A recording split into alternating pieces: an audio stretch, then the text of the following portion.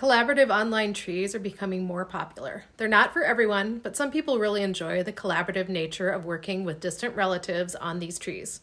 Family Search has their world tree where everyone works on the same tree. That's great in theory, but it's rife with errors. I found errors on my grandparents, so I corrected it. Not long after, someone replaced my corrections with the original errors. WikiTree is a little bit different. It's entirely free, and they've actually incorporated DNA into their tree. My favorite part of it, though, is that it requires that you add sources when making any changes or additions.